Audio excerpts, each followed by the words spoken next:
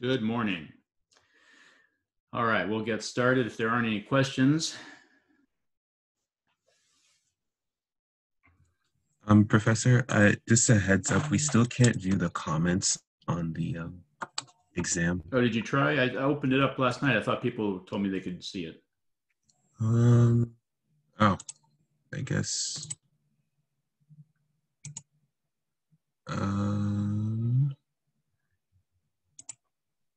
Oh, okay, I see him. Thank you. Okay. My bad. No problem.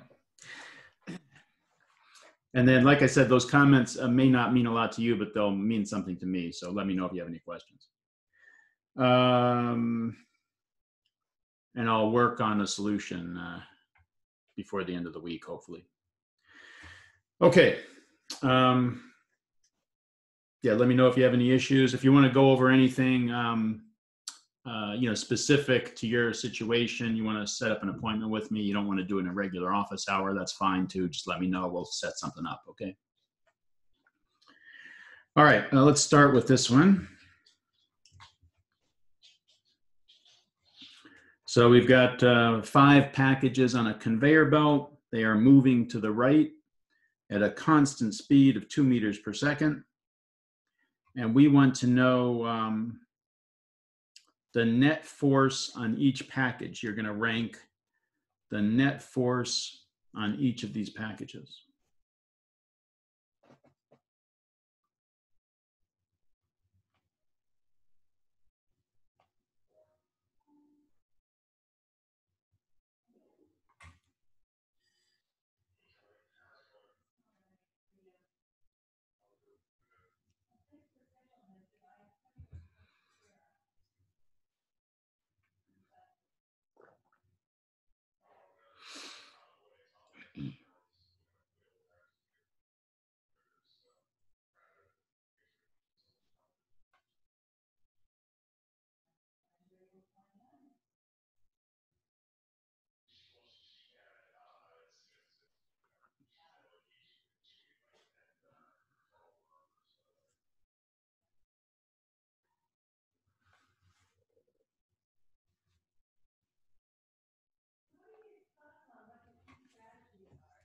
Okay, how are we doing on this one? There's no acceleration, right? They're moving at constant velocity. There's no acceleration. So the net force on every one of these boxes has to be 0. That is correct. Good. Okay, let's make it a little more interesting.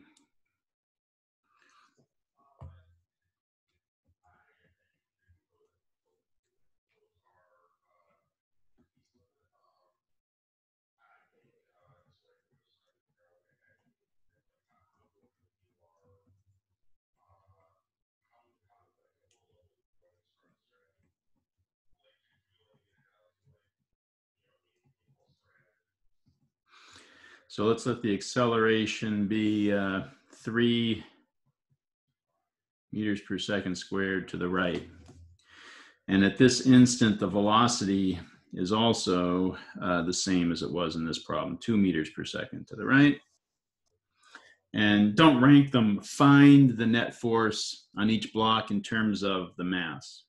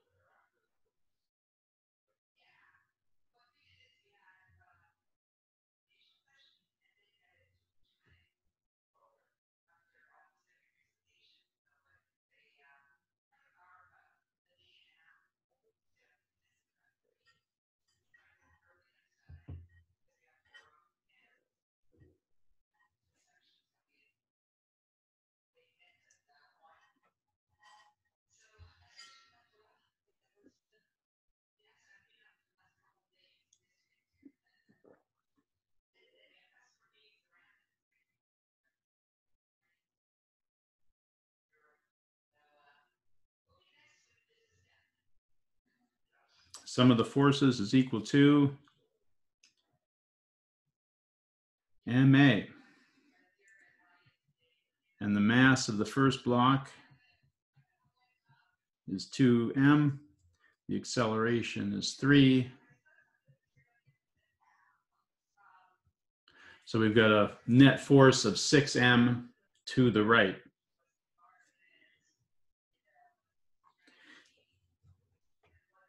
And you could just go through and do them all here. F net is, what was the next one? 4m.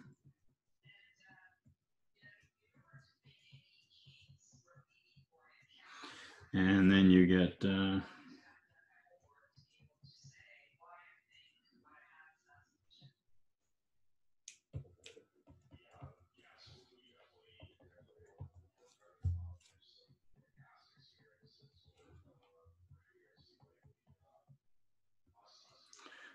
good.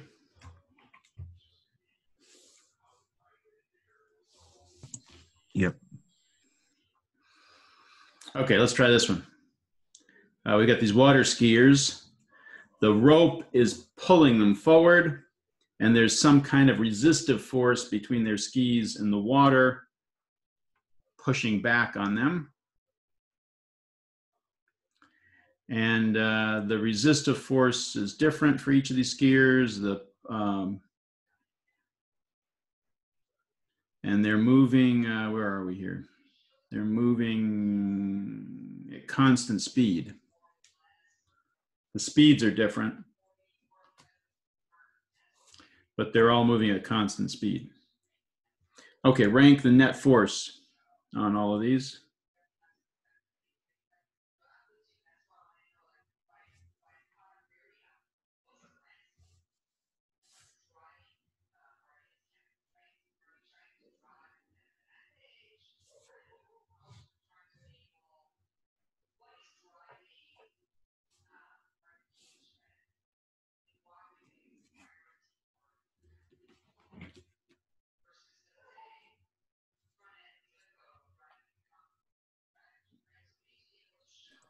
Professor? Yeah. If they're all at constant speed, then it really wouldn't matter how fast they're going in that Correct. case? Okay. Correct.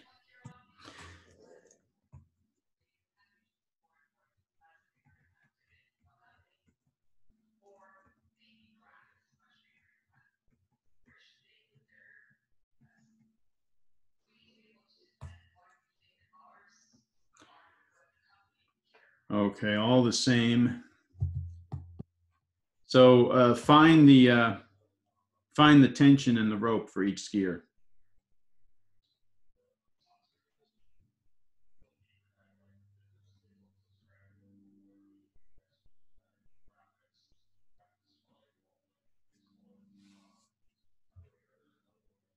Maybe draw a free body diagram first for the skier. There's the skier.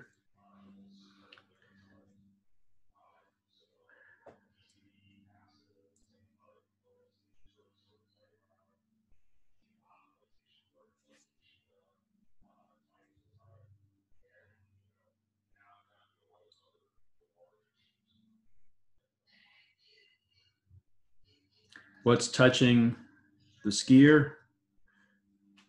The ground. Ground can push up on them with a normal force. And then with friction, or what they're calling a resistive force, right? Some kind of resistance to their forward motion. What else is touching the skier? The rope.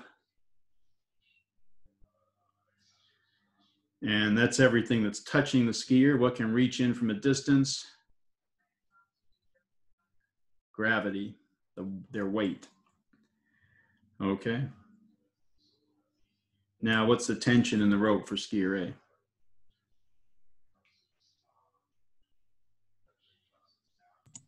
Would be 750 newtons.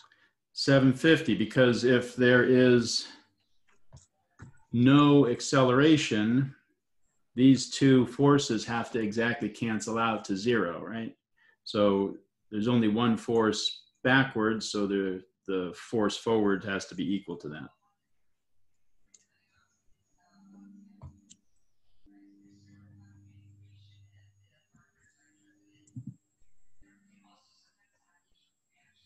And same for all of them, right? It's going to equal the resistive force.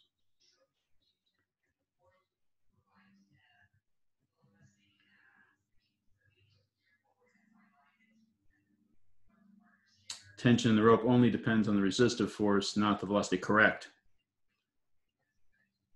Because their velocity is not changing. So we know the forces exactly cancel out. That's the key to understanding inertia. That's why without the idea of inertia, nothing really happened in physics for 2,000 years. Once this object is moving at a certain speed, it's going to continue moving at that speed forever until a force acts on it and changes it.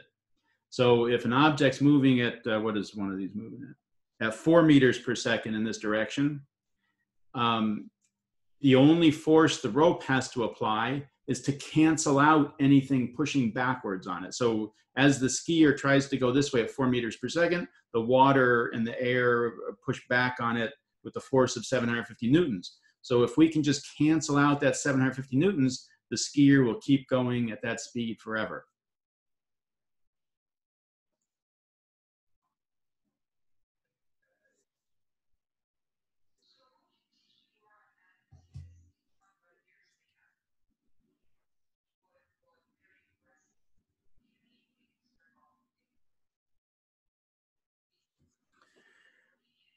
Okay, let's make it more interesting. Put some acceleration in there. Let's put some numbers in. Let the mass of each skier be 50 kilograms. They're little skiers. And the acceleration is going to be 2 meters per second squared to the right. Find the tension in the rope for each skier.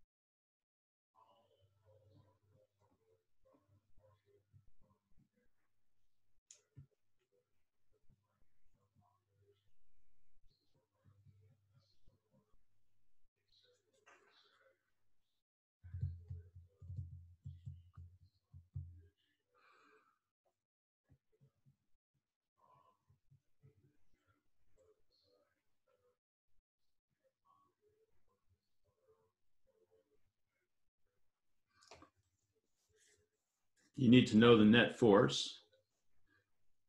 All the skiers have the same mass and they all have the same acceleration. So they're all going to end up having the same net force. So we just have to do this once.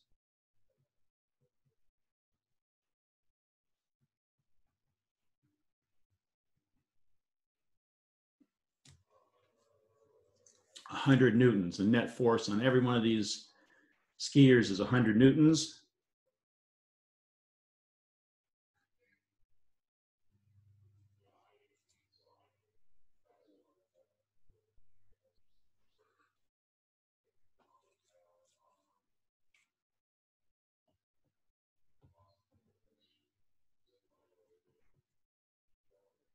We know that the sum of all the forces has to equal ma. And we have two forces here, right? In this direction. We don't care about the other two. There's no acceleration in the other direction. I'll just say here, I'll say my x direction. And if the right is my positive direction, then I've got tension in the positive direction, and I've got resistive force in the negative direction. T minus resistive force equals ma. Ma is 100.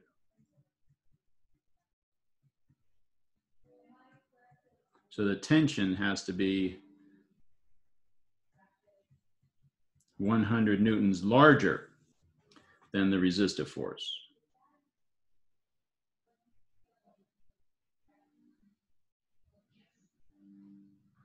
See that? Let's look at our free body diagram. This one has to be bigger than this one, right? Because it's accelerating in that direction. Does that make sense? So think about the situation, what makes sense. The free body diagram really helps. You know, you don't always need it, but it helps you visualize what's going on. You have a force pulling to the right, you have a force pulling to the left, and there's acceleration to the right. So the force pulling to the right has to win, right? Has to be bigger. Okay, so you could do all the other ones, right? You just add 100 to the resistive force. And just for the heck of it, let's do this one.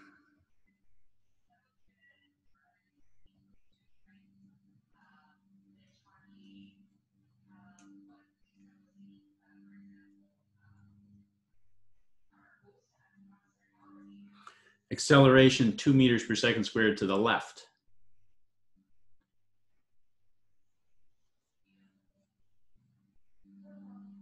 I'm guessing we assume right is the positive direction. Hey, call whatever you want to be positive. It's up to you. Doesn't matter to me. We all should get the same answer.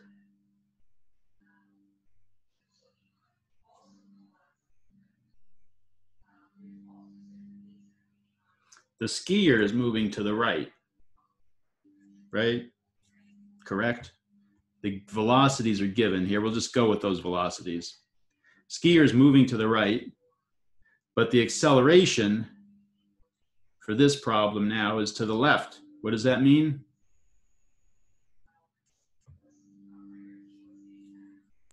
Acceleration just becomes negative now. Yeah, what does it mean for the skier? What's happening to the skier? He's slowing down. Slowing down, that's right. Okay. So if the skier is slowing down, if we're looking at this picture here, this free body diagram, if the skier is slowing down and there's acceleration to the left, then this force, right, the resistive force, the one to the left, has to end up being bigger than the force to the right. It has to win so that our acceleration points in that direction. Okay? Mm-hmm. So we say sum of the forces equals ma. Pick a direction as positive. Most of you would probably like the right to be positive. This is a vector equation, right? But we're just looking at the x direction right now. So we have a tension in the positive direction. We have a resistive force in the negative direction. We have the mass and the acceleration. The mass is 50, and the acceleration is -2, right? 2 in the negative direction. And so we have tension is RF minus 100 now. Excuse me? Yeah, go ahead. How we can know the direction of the RF? It's given. Doesn't it say that? Oh, I guess they're calling it a resistive force. So it's resisting their motion forward. The skier is moving to the right, and it is a resistive force. So it's slowing. It's like friction. I guess you have to just sort of understand that it's impeding them moving forward. Did that help? Yeah, yeah, thank you. Okay.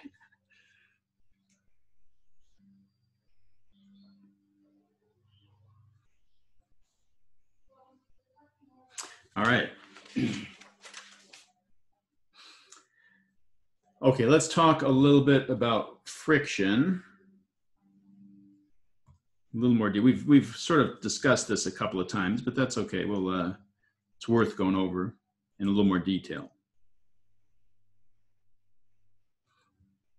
I have some object here, and I'm pulling on it with some applied force.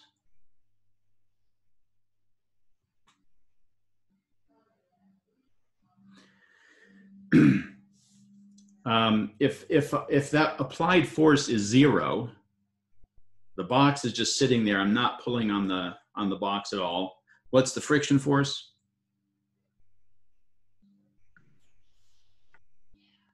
0. 0.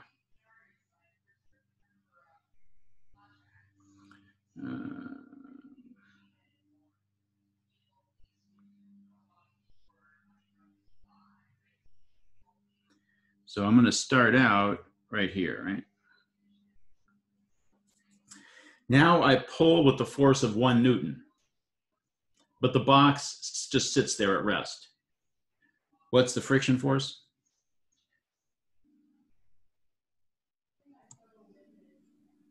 Should still be 0. Static friction times the normal force. If I pull with the force of 1 Newton this way and the box doesn't move, something must be pulling back that way, right?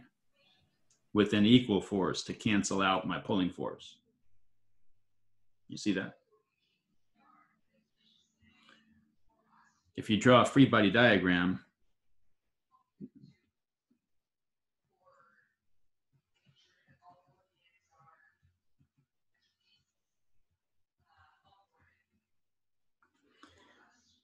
if this box is at rest, then the static friction for static friction, we know for sure because the box isn't moving. And if I pull with the force of 1 Newton in this direction, then something has to pull back with the force of 1 Newton in that direction, or the box would be moving, right? So I'm here now, right? Then if I pull with the force of 2 Newtons and the box still does not move, what is the friction force? Friction force would be 2 Newtons. We good? And as we keep increasing our pulling force, it keeps increasing. Where's my...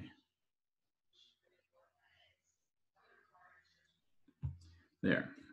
Keeps increasing until we get to some maximum value. And then we pull a little bit harder, and what happens? The whole box slides, starts to move and slides to the right. And when that happens, we're in kinetic friction mode. And this graph does something like this.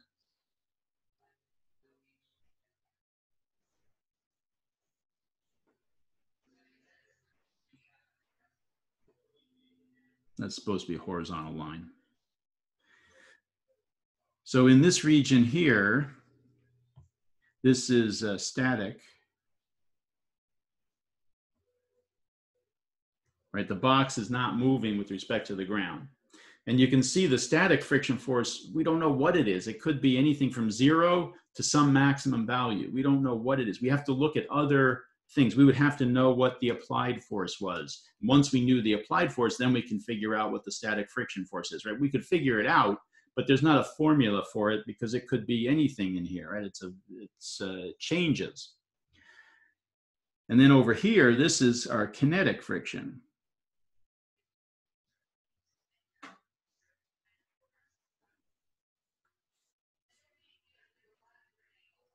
It is linear, yeah. Because it has to be equal to the applied force, right?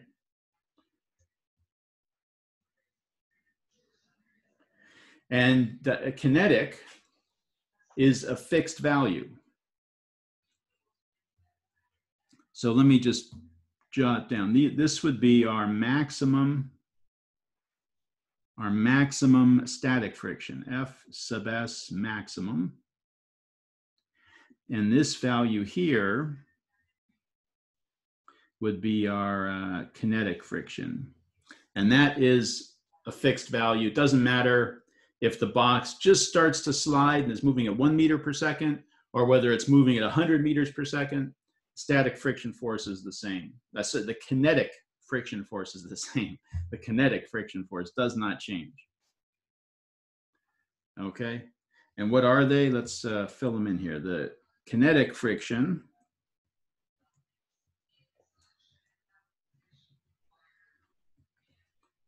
F sub K is equal to, what do you think it depends on? Normal force. Normal force Oh, and that's static because friction. you know the answer already. What would you think it depended on if you didn't know the answer already? Static force. Or static friction, sorry.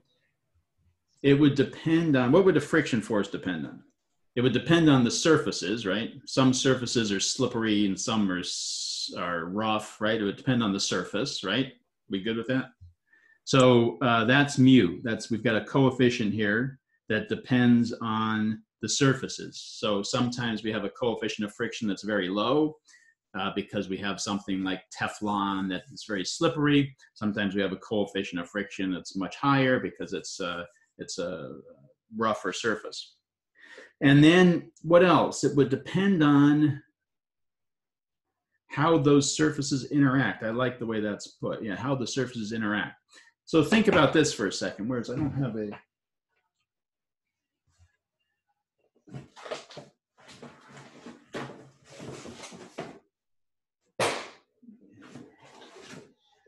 Here, I have a box.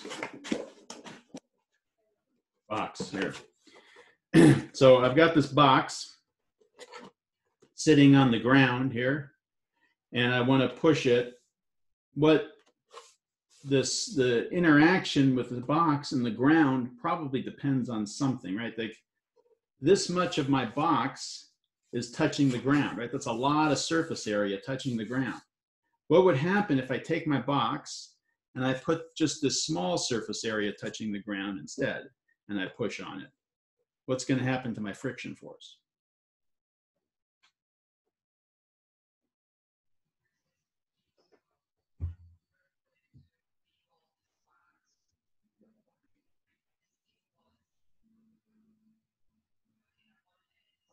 You would think that that would have some effect, right?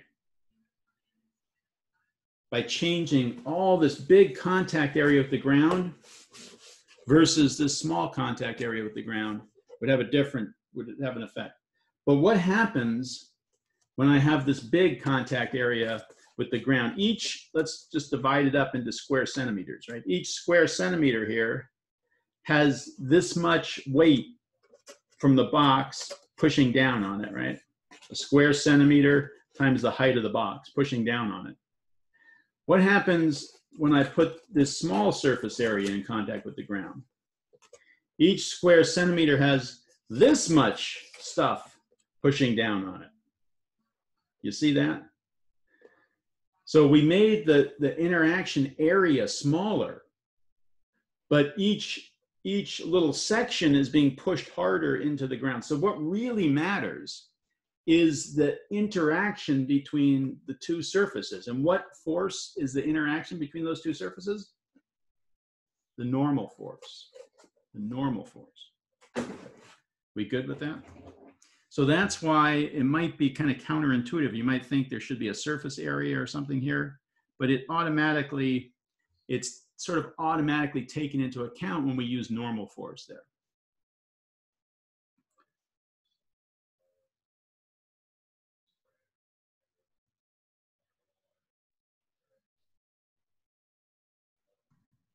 So does things like WD-40 change the coefficient of friction then? Is that how it works? Lubricants would, yeah, I guess technically that would just change the coefficient. Yeah, some things are tricky. We'll get into, well, we're talking about surface area right now. So oftentimes people will ask, well, if you're into auto racing, my son is, so I get sort of secondhand information from him. But the surface area, they use big tires on race cars. Why do they use big tires if the friction doesn't depend on area? And there's two reasons. Reason number one is that even if friction does not depend on area, the larger the contact area, the less energy is being absorbed by each little square centimeter of tire that's in contact with the ground. So the tire won't heat up as much, right? There's a lot of energy that's going into that tire, and when it grips the road and the tire heats up and it wears out, because it heats up, it wears out, and then they have to change their tires more frequently, right? In a race, that's time, right? So that's one reason. But really, the main reason is that friction does depend on area for a race car tire, because their race car tires are very different than the mechanism we're talking here. So for the purposes of this class, we are looking at rigid surfaces rubbing against each other, okay? Solid, rigid surfaces rubbing against each other. A race car tire actually is sticky. So not only is there this friction mechanism going on, but there's a chemical bond, really, a chemical interaction with the ground that is making it stick to the ground like a Post-it note, right? It sticks to something. That's not friction that holds the Post-it note to the wall when you stick it to the wall, right? It's a chemical bond that holds it to the wall. So because the race car tires are sticky, they have a coefficient of friction that's very high. It's more than 1. And in this class, we will not see a coefficient of friction more than 1 because of the mechanism. We're just talking about solid, rigid surfaces rubbing against each other. The coefficient of friction, mu here, mu sub k, always less than 1. A race car tire, because it's sticky, has a coefficient of friction that's something like 3, I think. It's very high. And so because of that, because it has a different mechanism that it interacts with the ground, the area does matter, and a larger contact area does actually give it more friction force.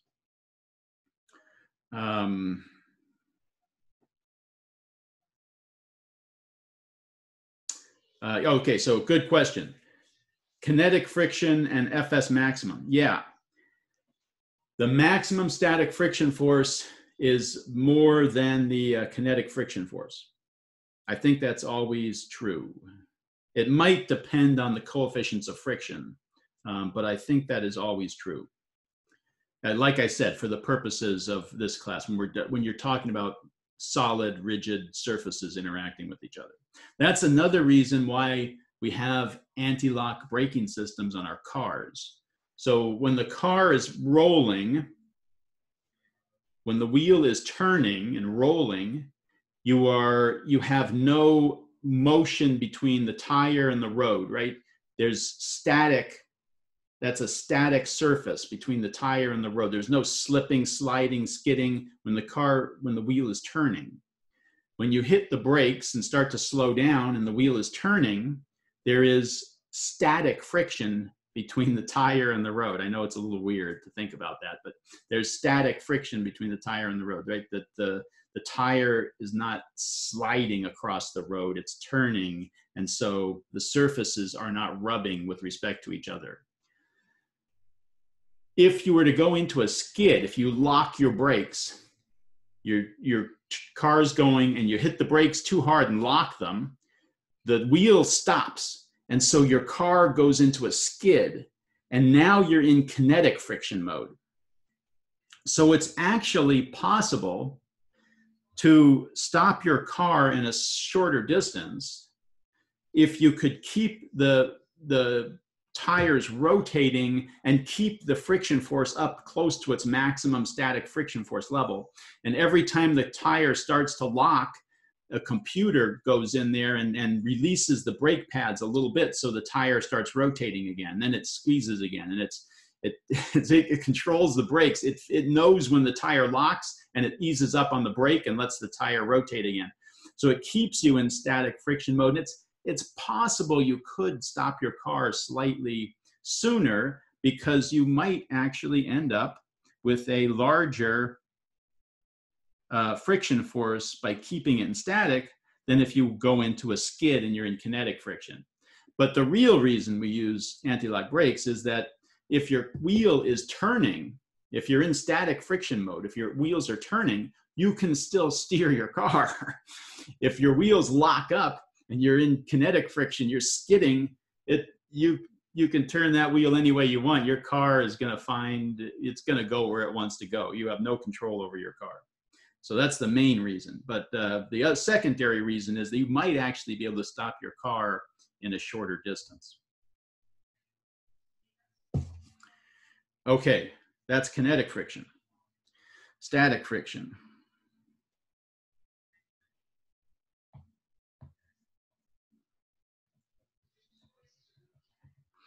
So we already talked about the fact that we don't know what the static friction force is going to be right here or what it's going to be right here. But we do know what it's going to be at the maximum point. We have a formula for that. So the F sub S maximum is going to be equal to mu sub S. This is a different coefficient times the normal force. So normally in a problem, you'd be given both. It would say the kinetic friction coefficient is 0.2 and the static friction coefficient is 0.4, something like that. Those are typical numbers. And then you could solve the problem. Another way of writing this, some people write it this way, the friction force is always less than or equal to mu times the normal force.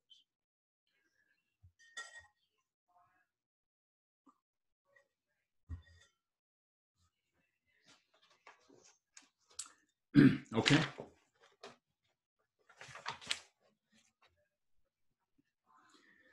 All right, we have been doing free body diagrams now a little bit, kind of been sneaking them in and doing them for objects. Here's one for an object sitting on a horizontal surface, and we've done some other ones. Here's one for an object on a horizontal surface.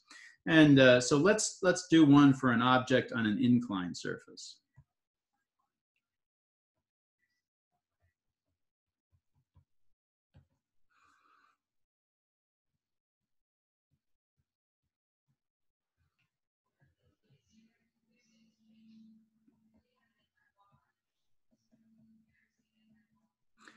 So we've got a box at rest sitting there on an inclined surface, and we want to draw the free body diagram.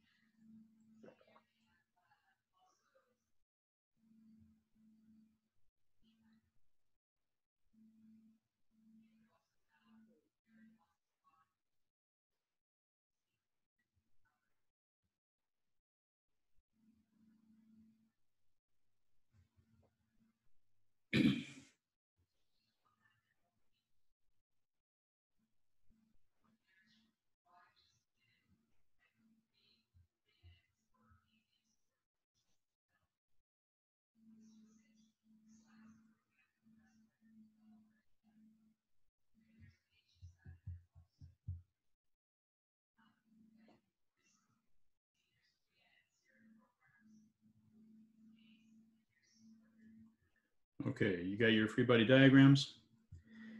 How about this? Did anybody draw this as their free body diagram?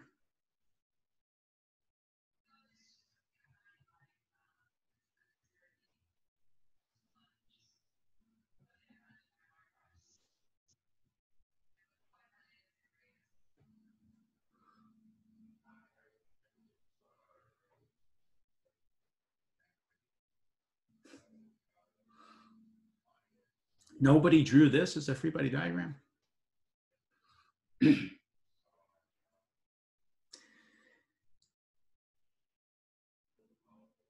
So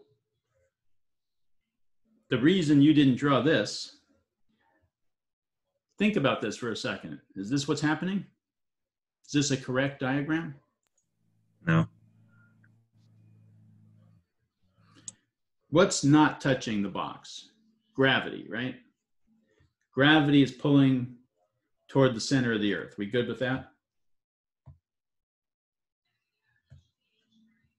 Got a force of gravity pulling down. What's touching it? The surface is touching it.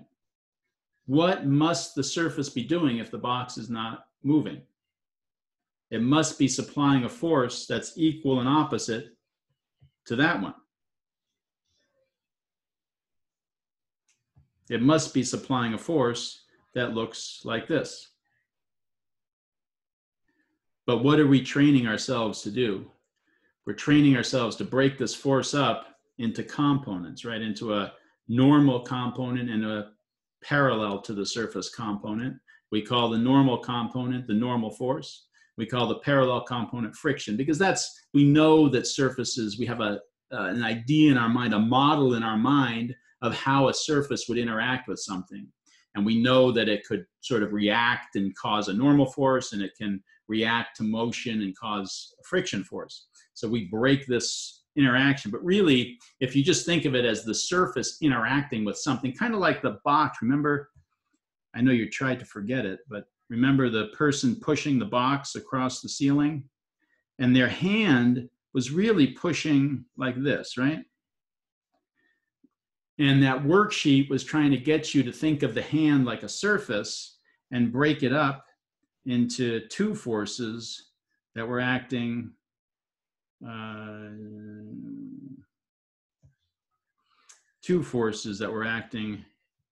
like that, right?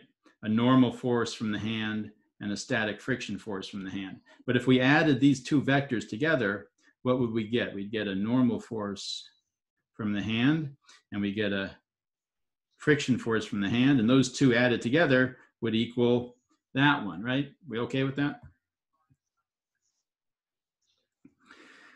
So let's draw it the way we normally draw these. Normally, we would draw it like this. We would say there's a normal force. So I'm gonna, just for the heck of it, I'm gonna kind of sketch in the incline. Is that close enough? I think I made it a little steeper, but that's okay. So there's my surface. If that's my surface, then my normal is gonna look kind of like that, right? And gravity is here. And I have a friction force that is acting in this direction. Static friction. And if I add my normal force and static friction, what do I get?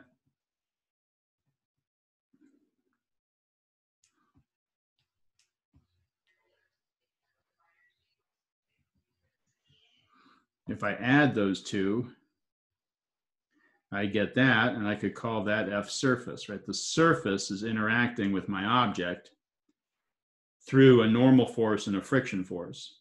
And that interaction has to exactly cancel the force of gravity.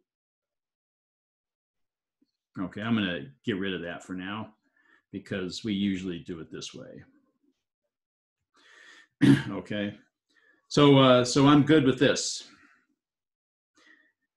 Now, what's our next step? Our next step is, if we were working a problem, if we were trying to figure out, I don't know, what the friction force is or something like that, what the coefficient of friction is, something, if we were working a problem, the next thing we would want to do is do some vector addition, right? And that means that we need to break these up into some components. Typically, what we would do is use the direction of the acceleration as one of our directions. This box is just sitting there at rest. But what would it do if it wasn't at rest? It would probably be sliding down or up the incline, right? It would probably be moving along the incline. So let's pick the incline as one of our directions. we can pick this as our positive x direction. And if that's our x direction, then we would pick perpendicular to that as our y direction.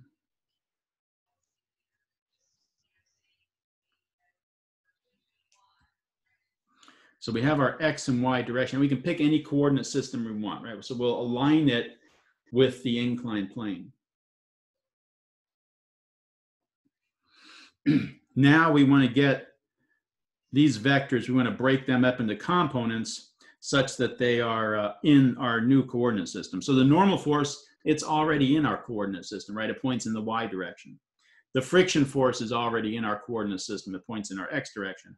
We have to split up the force of gravity into an x and y component. I actually don't like to use x and y. I like to use parallel and perpendicular, but I think I'm stuck for this example. Okay, so we want to use components.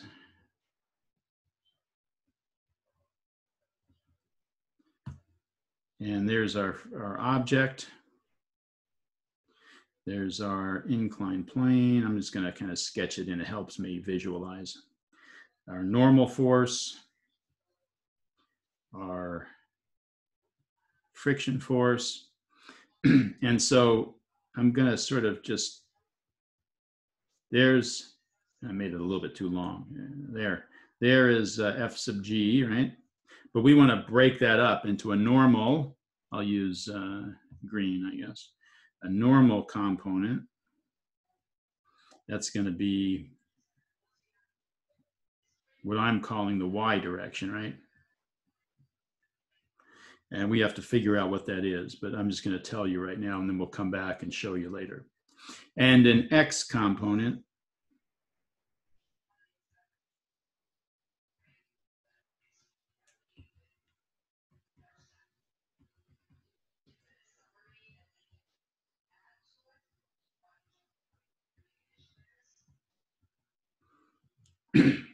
so if we add up those two vectors, we get this third vector. You shouldn't have all three of them in the same free body diagram. That's why I tried to, let me get rid of this one. You shouldn't have all three in the same diagram. Because you don't have three, excuse me, you don't have three forces of gravity acting on this. You either have the one that points towards the center of the earth, or you have the two components, one or the other.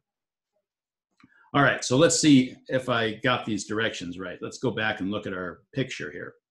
If this is theta over here, this is the angle that the incline makes with the horizontal. The force of gravity points straight down towards the center of the earth, right? That's F sub G. And I'm breaking that up into two vectors. I'm saying I can really write that as this vector, FGY, plus this vector, FGX. Right, this is a 90 degree, this is a right triangle here. And FGY is going to equal FG times the cosine of this angle up here. You see that? Because this is a right triangle. Where's my green highlighter? This is a right triangle right here, you see? That's a right triangle. We good with that? That's a right triangle. So the side I'm interested in, the y component, is equal to the hypotenuse, which is the force of gravity, times the cosine of this angle right here. I just sort of put the black line right there, this angle right here.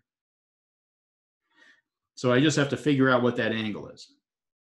So now let me go back. Now I'm going to go back and I'm going to look at this triangle. I'm going to look at this triangle. Okay. If I look at this shaded triangle, I have theta in this corner. I have 90 degrees over here. So this up here, I'm going to draw it in red. This up here is 90 minus theta. And we know that this whole thing, this is 90 degrees. This whole thing is 90, right? So the angle I'm interested in has to be theta. So this is cosine theta. And the blue one down here is going to be the hypotenuse times the sine of theta. So the key is that this angle right here is theta. What you want to do is convince yourself that that's true. So, later on today, draw this out real carefully, make sure you understand that that angle is the same as the angle with the horizontal. It's the same as this one down here, okay?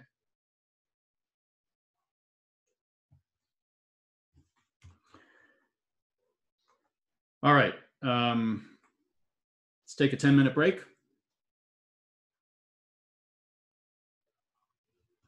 And we'll come back to Newton's laws.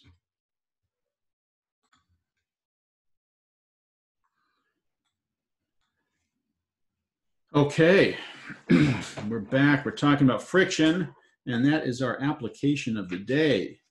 So lots of interesting things with friction.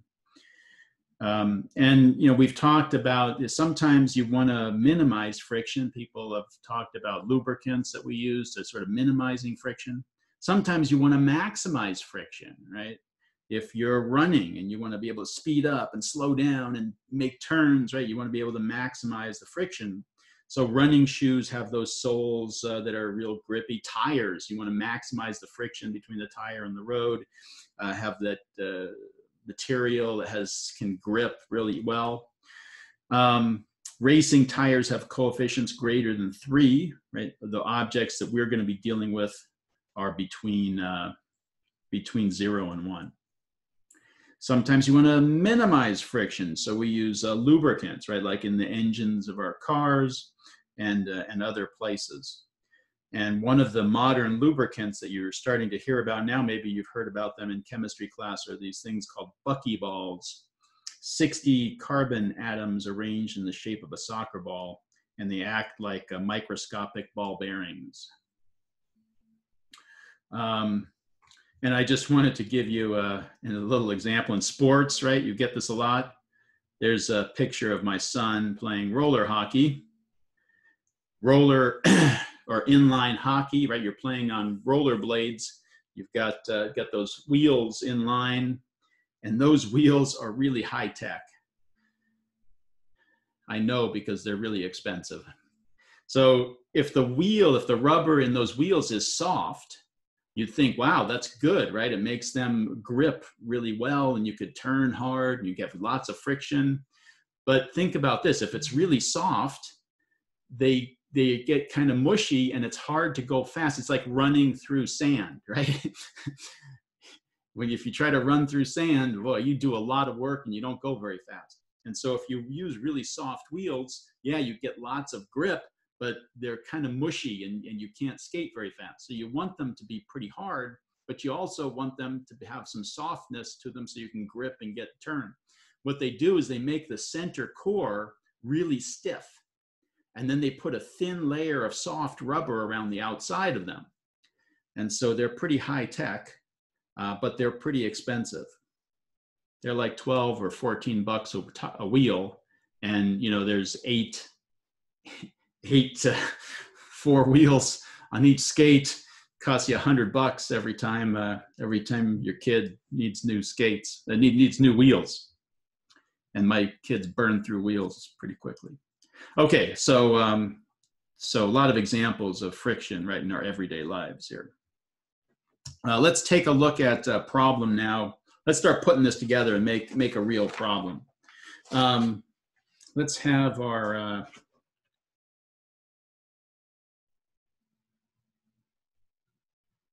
let's just should we finish?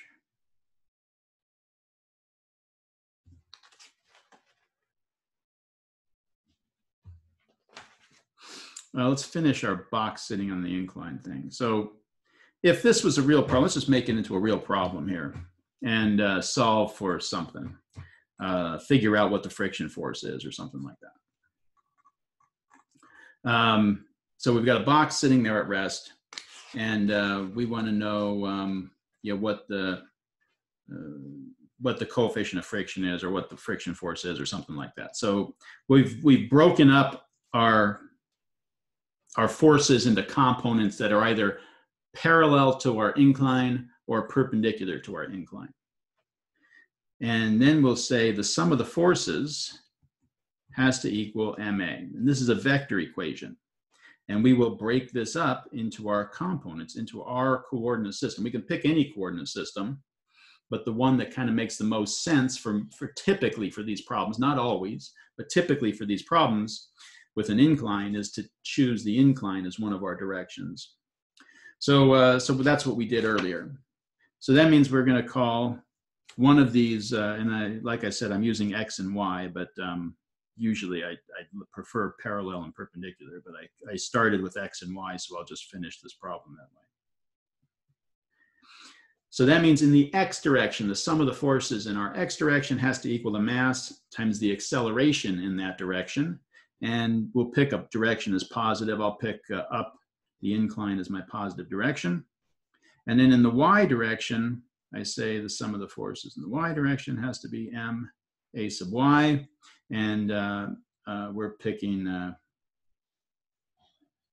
up as our positive direction, sort of. I know we're on an incline here, right? This is our incline. This is our incline. So up the incline is our positive X. Up and perpendicular to the incline is our positive Y.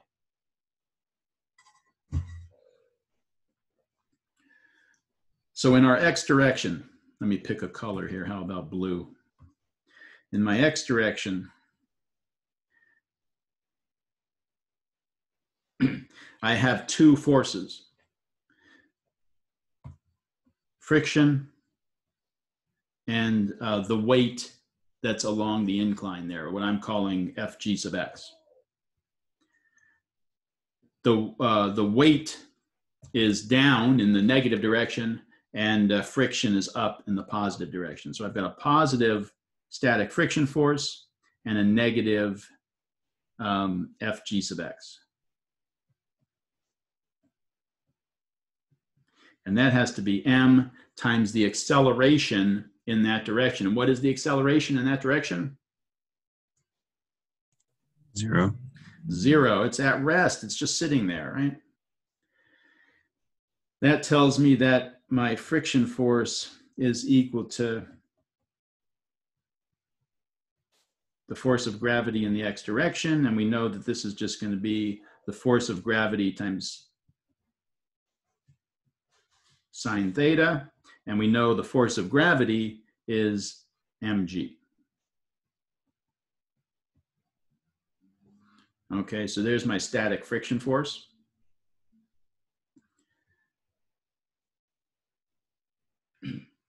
And what is static friction force? It's mu static times the normal force.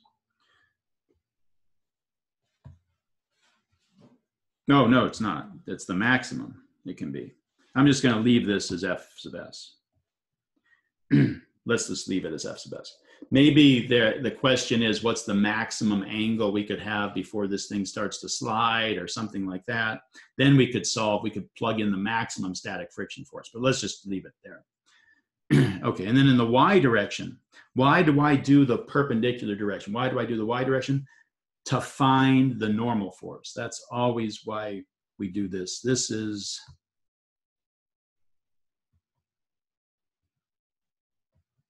to find the normal force. Why do I need the normal force? Because there's friction in my system and I need to figure out what the friction is, right? Typically, that's the thought process. So in my Y direction, I'll use green for that. In my Y direction, that's this, oops. It's this direction.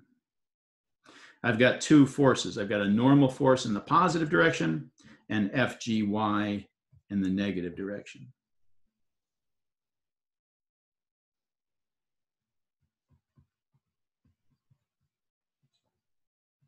And that has to equal m times the acceleration in the y direction, which is almost always 0, right? Our box typically does not jump up off the incline or fall down through the incline, right? It typically slides along the incline, right? So our a sub y almost always 0. That means our normal force is equal to Fg in the y direction, which is mg cos theta. So that gives us our normal force. And then typically we plug that into our other equation to solve for something else. Okay.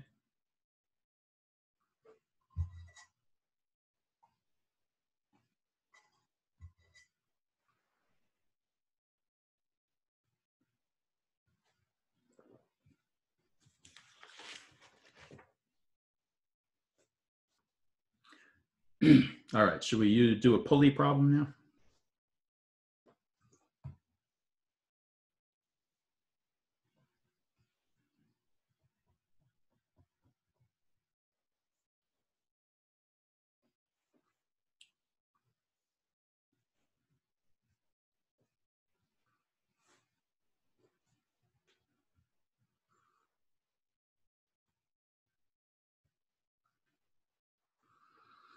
All right, so we've got M1, M2, we've got a pulley here.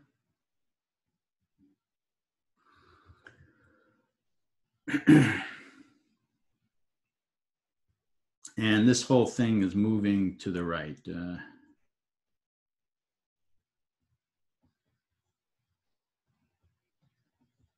And that means this guy must be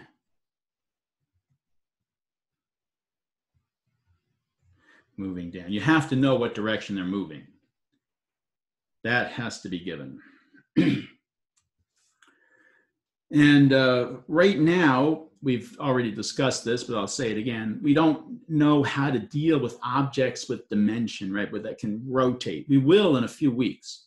But right now, we can't deal with a pulley that's rotating. So we're going to say that this pulley is massless. What just happened?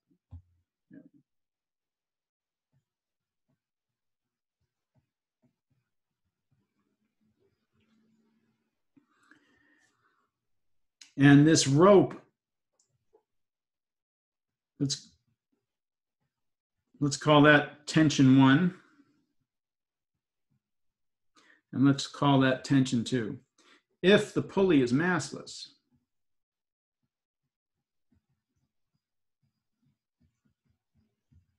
then the tension 1 has to equal tension 2. The tension is the same. And since they're equal, I'm just going to call it T. No reason to give the different subscripts if we know it's the exact same value, right? But if it could be different, then you need different subscripts. Question?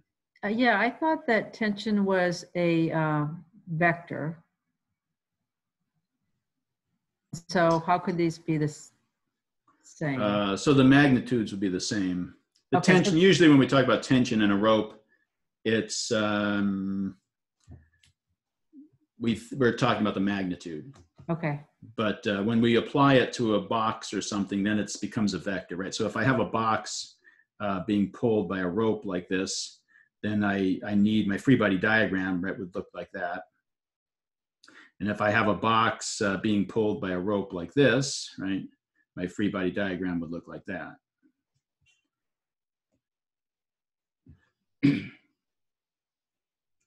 Okay.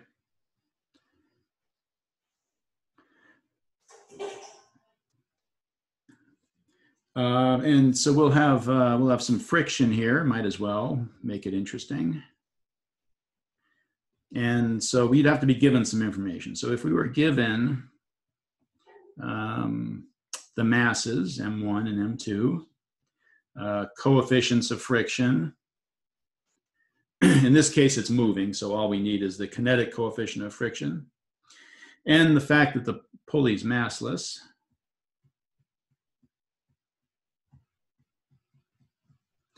we can find the acceleration and the tension in the rope.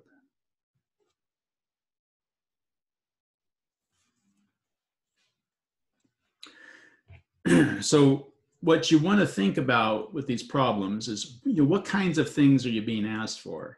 In this problem, we're being asked for acceleration and tension. So an acceleration and a force. So you kind of, in your mind, you're already thinking F equals ma, right? That's an equation that has forces and accelerations in it, F equals ma. If I was asking you for a final velocity, or for a distance traveled, or a time it takes to move a certain distance, then you're thinking, well, I know I can do that with kinematics equations, but maybe I'm missing something. Oh, wait a minute, I could use F equals ma to find the acceleration, and then use maybe my kinematics equation to find the final speed, or the time it takes, something like that. So those work. You got to kind of think through it, though. Sometimes in these problems, the acceleration is not constant. So you could use F equals ma to solve for the acceleration at this split second, but a little bit later or a little bit earlier, the acceleration was different. Like, for example, if I put a spring in here, attach it, as that spring gets stretched, the force from the spring changes, because when you pull on a spring, at first it's really easy to pull, and then it gets harder and harder and harder. The force from the spring changes, which means the acceleration changes. So even if you found the acceleration at some instant using F equals ma, you could not use a kinematics equation. Those only work for constant acceleration. So you'd need some other technique, maybe something that we're going to learn next week or with the week after, energy, right? We could maybe use energy then. So you want to start thinking about what type of problem is this, and what can I use to solve for what I'm looking for. All right, and when you do these Newton's law problems, F equals ma problems, our plan here is to use F equals ma for every mass in our system. So box 1, we're going to say F equals ma for box 1. Box 2, F equals ma. So we have 2 equations, which means we can solve for 2 unknowns. If the pulley also had mass, we would have 3 equations, one for m1, one for m2, one for the pulley. We'd have 3 equations, and we could solve for 3 unknowns. We could solve for the acceleration, and we could solve for t1, and we could solve for t2. Okay, so for each mass in your system, you're going to have an equation. So let's draw free body diagrams for each mass in our system. In our case, we only have 2.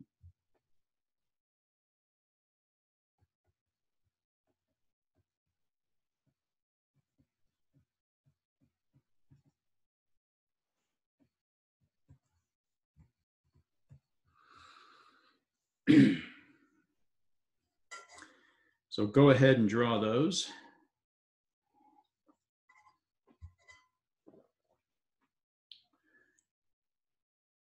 Let's start with the easy one. Let's start with 2. Let's draw 2 first.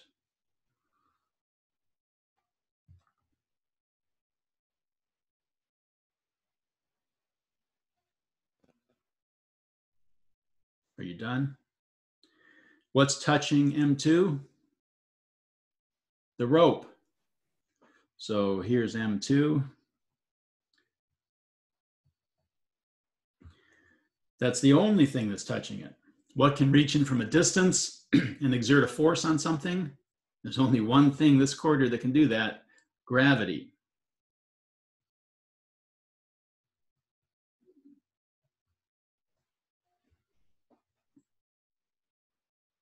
Okay, so tension,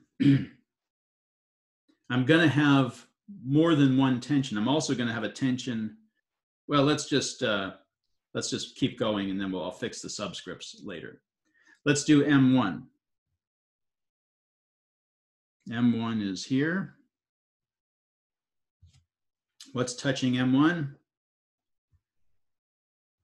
The surface.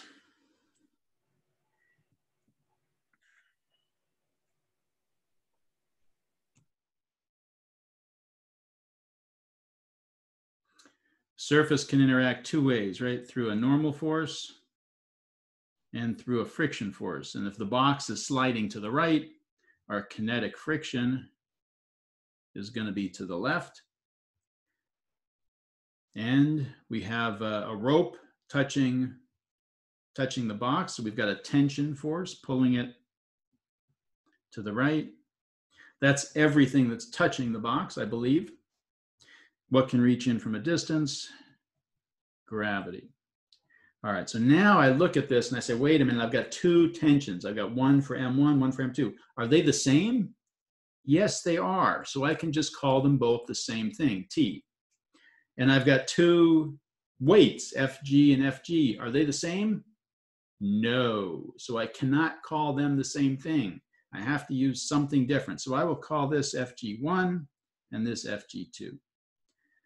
Now I'm good, right? I've only got one normal force in my system, so I know that's I just have to call it N. I don't need a subscript. There's only one of them, okay? And this is just equal to M1G, and this is equal to M2G. That's okay. Now, for each of these masses, we are going to say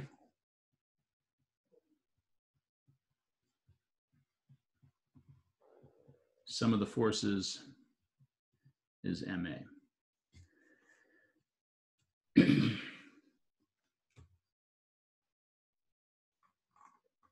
M2. M2 is not touching anything, right? It's not touching any surface. The normal force is an interaction with a surface. So just think about what's touching it. As you go around this box, what's touching it? And the only thing that's touching it is the rope. And then, so we've got that. And then the only thing that can reach in from a distance is gravity. Right? It's not in contact with anything. That's why you're going to get tired of me walking through these free body diagrams. What's touching it? This is touching it. That's touching. What can reach in from a distance? But if that's the thought process you go through, it should help you get your free body diagrams right.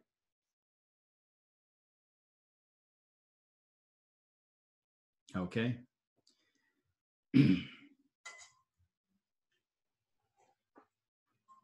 Now, sum of the forces equals MA. M1,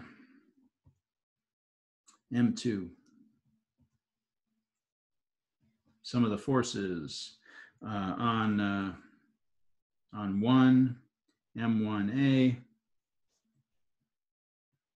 Sum of the forces on 2, M2 times its acceleration. So the question is, how do their accelerations compare?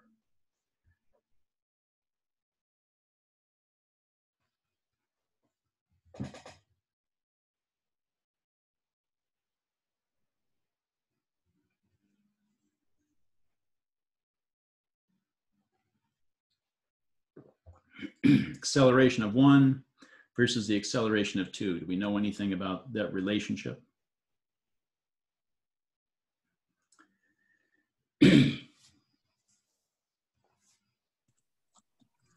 They are the same, yeah. And with pulleys, this can be very tricky because we can set up pulleys such that we get different accelerations.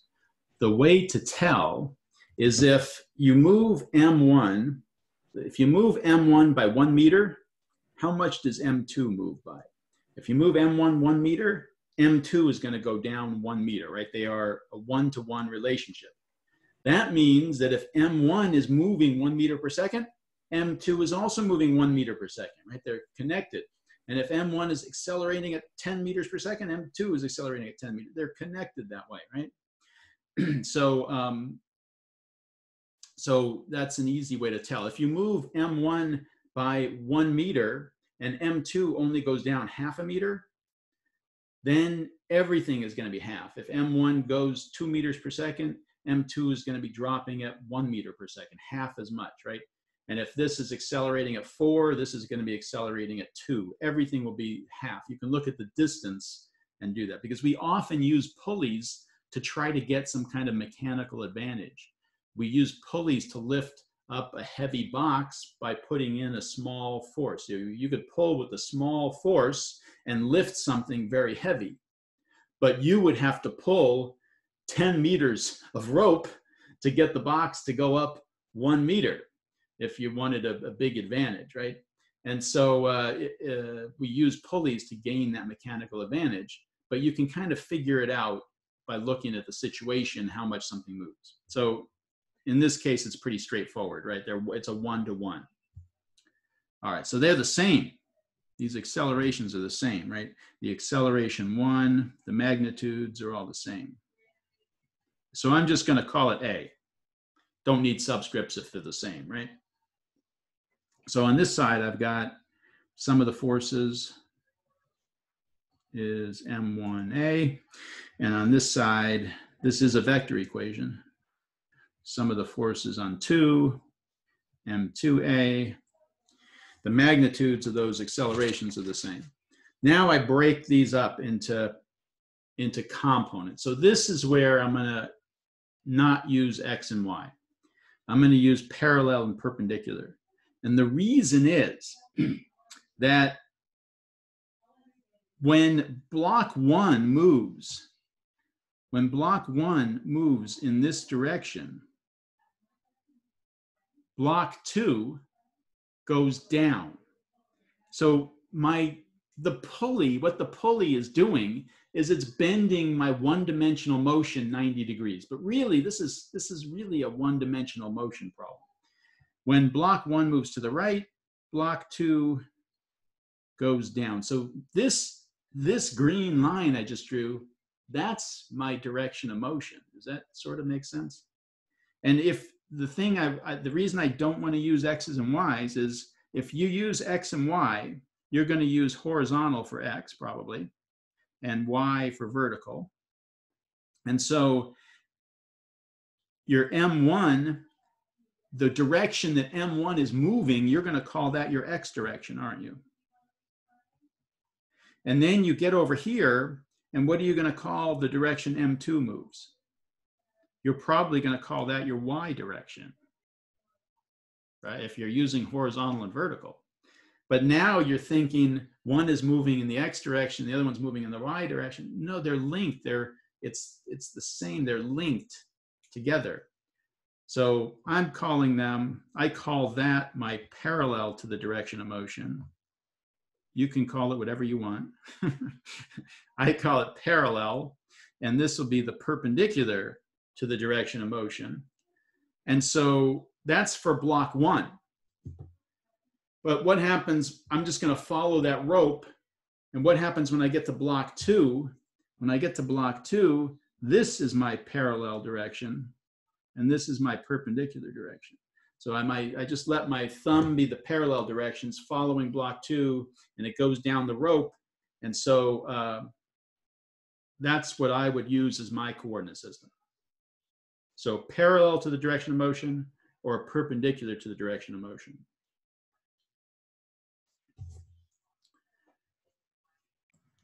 So each object has a different reference then?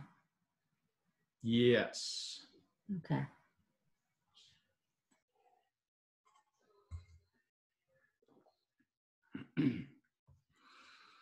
All right, so I break this up. Sum of the forces parallel to the direction of motion is M1 times its acceleration. And I have to pick a positive direction. Should we just make the right our positive direction? I usually draw it right there. Right is positive. And I also am going to have sum of the forces perpendicular is going to be, what's it going to be?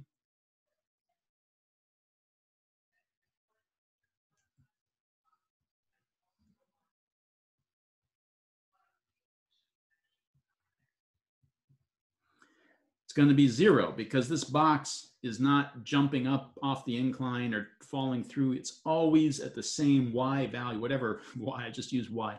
It's always at the same perpendicular value, right? We'll call that 0. It's always on the surface of the incline. It doesn't jump up off. It doesn't fall down through. There's no acceleration. There's no movement at all in that direction. So the acceleration there is 0. You okay with that? And then what I can do is look at my other block. I'm just going to kind of go through one step at a time for both blocks. In the other block, I'm going to get some of the forces parallel to the direction of motion is m2, its mass, times its acceleration. And I don't have a perpendicular. There's nothing happens perpendicular, right? There are no forces. There's no acceleration. 0 equals 0. We good with that? So I only have a parallel.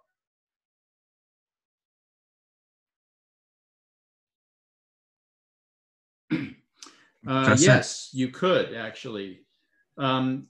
If you treated, the question is, can you just straighten the rope out and kind of visualize this all moving in one direction? The answer is yes, if you add a force at the end equal to the force of gravity, right? So if you have this situation, 1, 2, FG2 here, then that's the same thing.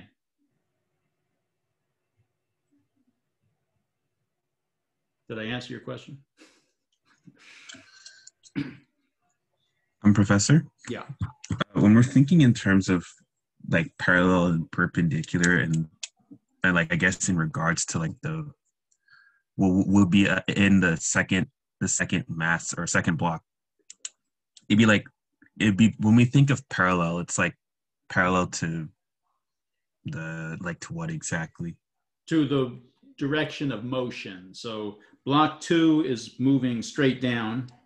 So I'm calling that my direction. So it's really the direction of motion. At direction of motion and perpendicular to direction of motion. I see. Okay.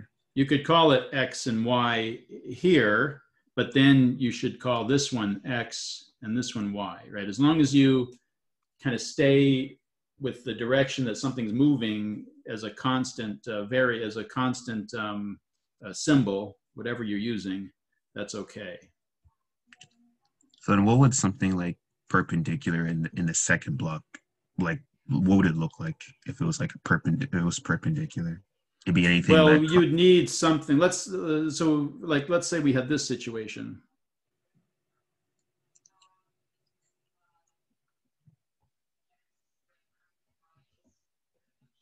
Okay, if we had this situation, block 1, you want to draw a free body diagram real quick for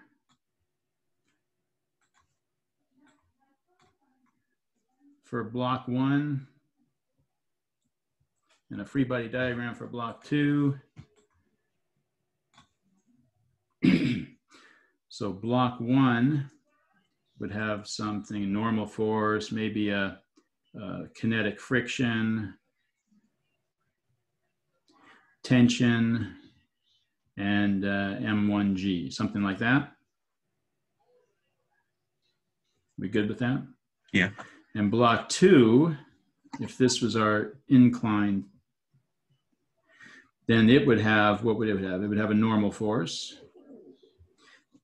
If it's, well, let's assume it's moving this way. If it's moving that way, then it has a friction force in this direction, F kinetic on block 2, right? It's got a tension and a string pulling up this way, right?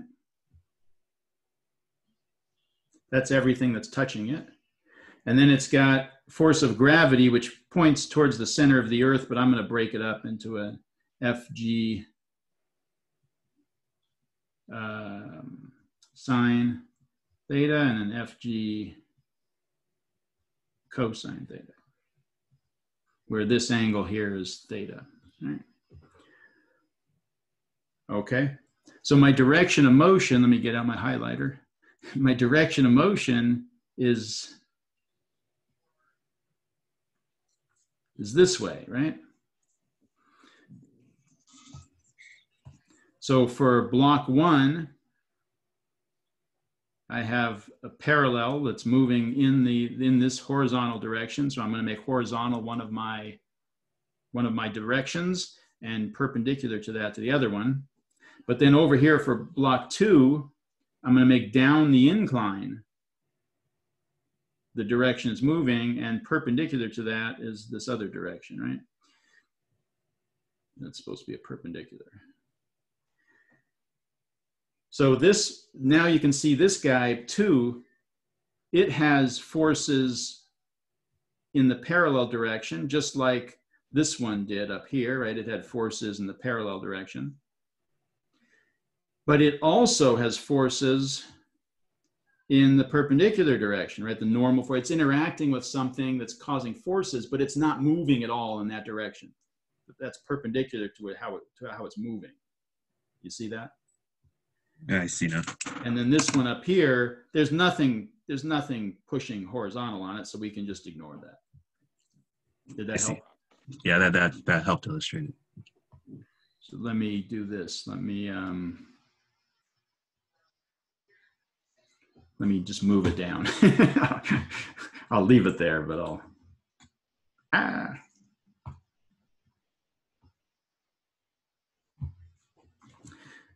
okay.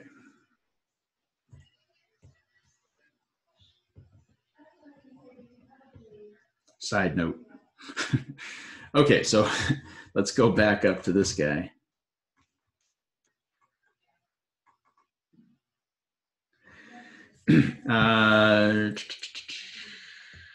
Okay, so we're just writing out our basic equations. F equals ma for object 1. We've split that into two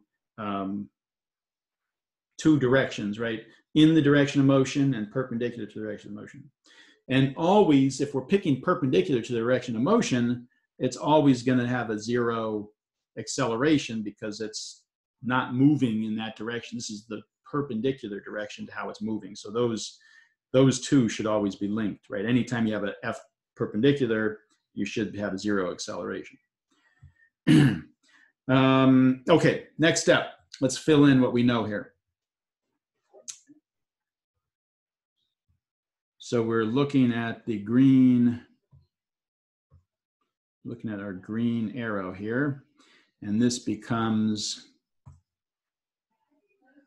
we have a tension force in the positive direction, we have a friction force in the negative direction, and those are the only two forces we have in the direction of motion acting on block 1.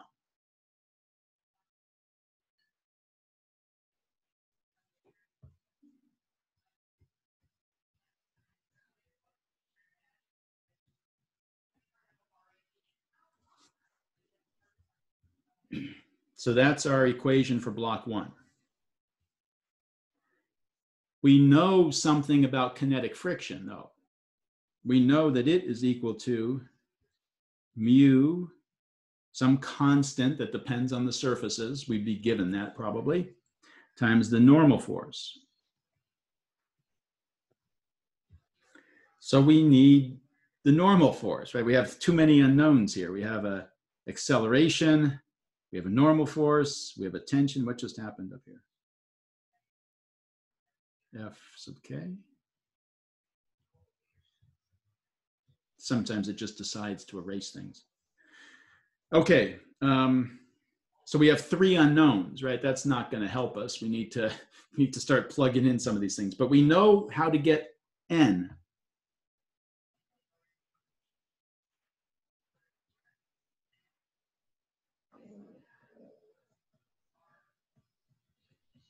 We use the perpendicular direction. Boy, it does not like this over here. Come on. Stay there.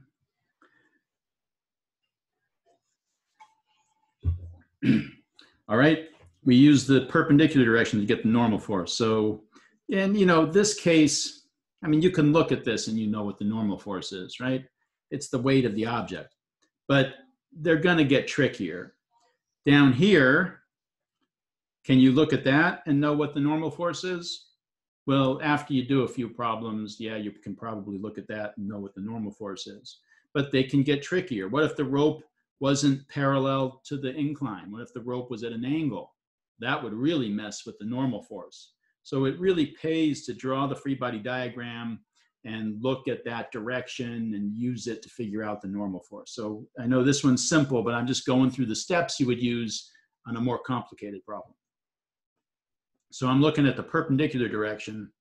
That is this direction now, right? I've got two forces. I've got a normal force in my positive direction.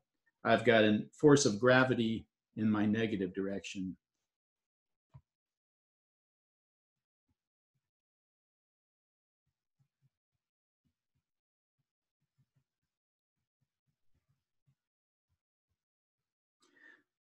Okay, so I know my normal force. I can plug it in over here. And that gives me this equation, T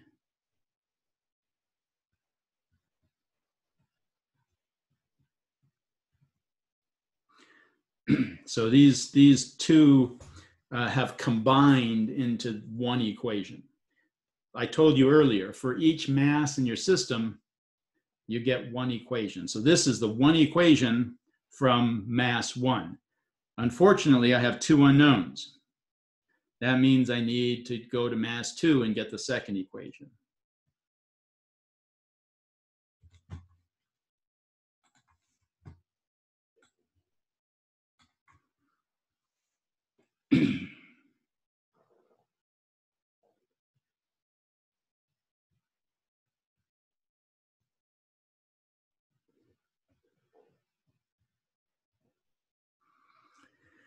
So I look at mass 2, I've got sum of the forces equals ma.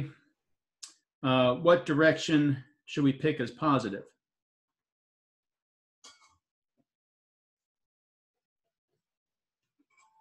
I know what most of you would do. Now I'm going to tell you why that would be wrong. Not wrong, harder. It would be harder. Most of you would pick up as positive, right? But that would make this problem more difficult because the accelerations of my two blocks would not be the same anymore. So this is what I do. This is my rule of thumb for picking positive directions. The first block, pick any direction you want to be positive. Usually it doesn't matter. If I know the acceleration is in a certain direction, I pick that direction because that helps me later on. In this case, I knew that this block, if we let go of this thing, what is block 1 going to do? It's going to accelerate to the right, and block 2 is going to accelerate down. So I chose the right as my acceleration for block 1, but really, it doesn't really matter, but I try to pick the acceleration. But the important part here, once you pick the positive direction for the first mass in your system, that fixes the positive direction for everything else if you want to have the same acceleration for everything. And you do, because it makes it simpler. So when M1, I picked M1 going to the right as the positive direction. So that now has to fix the positive direction for everything else. When M1 goes to the right, the pulley turns clockwise. So if I had a pulley with mass, I would choose the clockwise direction as the positive direction. And when M1 goes to the right, M2 goes down. So I'm going to choose down as my positive direction for M2 so that they have the same acceleration. Otherwise, one of them would be positive and one of them would be negative, and I'd have to remember that, put a negative number in, and I probably wouldn't do that. And so this is just an easy way of getting my signs right.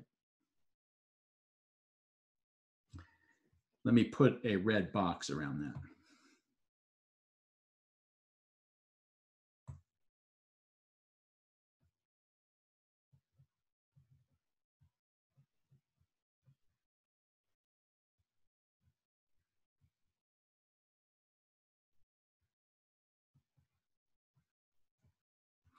Right, so over here, we said the magnitudes of the acceleration were all the same. And now we're saying that the directions are also the same because of the kind of crazy way we've defined our coordinate system, it keeps the sign the same. Okay. All right. So what do I have? I have mg in the positive direction.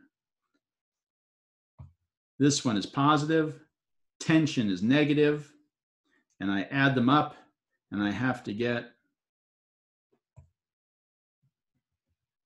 m2 times the acceleration. So that's it. I'm done with that. I only have two unknowns, tension and acceleration. Everything else is given. And now I can solve. I've got two equations and two unknowns. I can do some algebra, solve for acceleration and tension.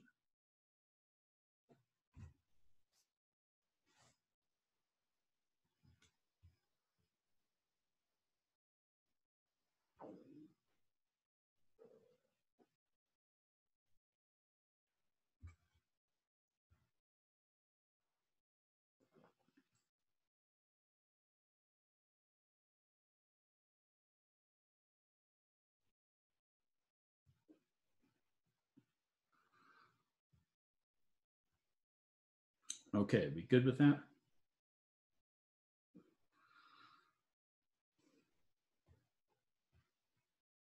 We have time to talk about this one? Yeah, sure. Got a box, a heavy box, sitting at rest on an incline. There's friction between the box and the incline, and a rope pulling on the box in the direction shown, parallel to the incline. A physics student draws the free body diagram you see. What, if anything, is wrong with that free body diagram? Can you see what it says there? It's not a very good picture, is it? This one says, on the box by the rope. So this is T, rope on box. This one says on the surface by the box. So this is F, box on surface. This one is the weight on the box by the earth. And this one says, what does that one say? On box by surface. Does that help a little bit?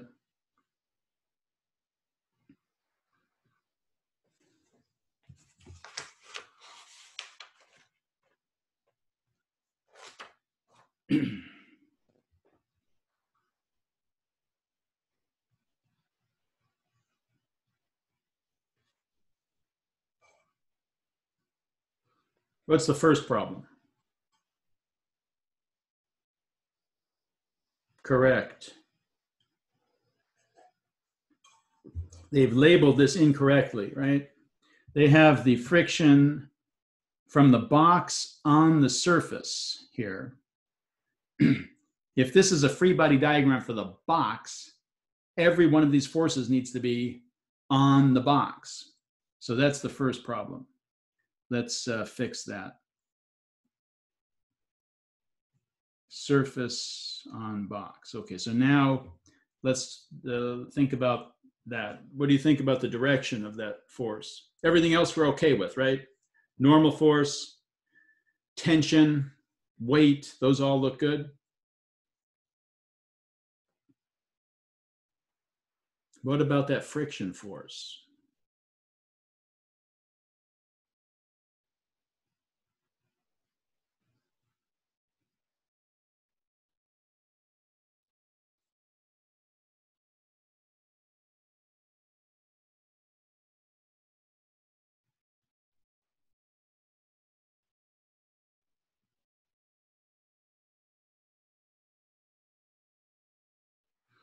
I'll tell you what, let's do this. I'll give you a chance to think about it, and we'll start next class with that. How does that sound? Okay, so I'm going to pause the recording, stop the recording, And if you want to stick around, I know some of you have lab now, but if you want to stick around, I will answer